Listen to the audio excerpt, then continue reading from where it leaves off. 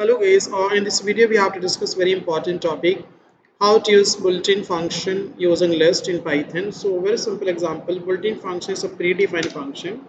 Suppose I make a list of the number like I take it num equals to, because bulletin function always work on the numeric value. Suppose I take it 2, 3, 23, 4, any specific number you can take it, 1, 11, any specific.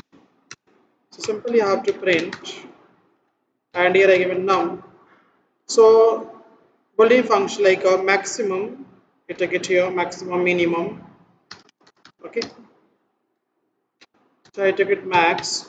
So max function shows us what is the maximum number in my list and pass the variable here.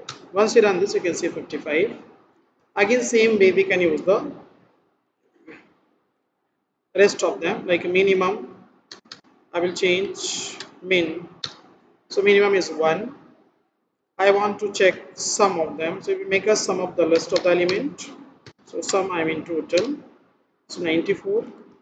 Next, I want to check a length. So we have to use the length len. So then maths will return the list of the element. Okay, you can see how many of them, 5 of them. So this is where you can use the built-in function in Python using list. So I hope you like it. Thank you so much.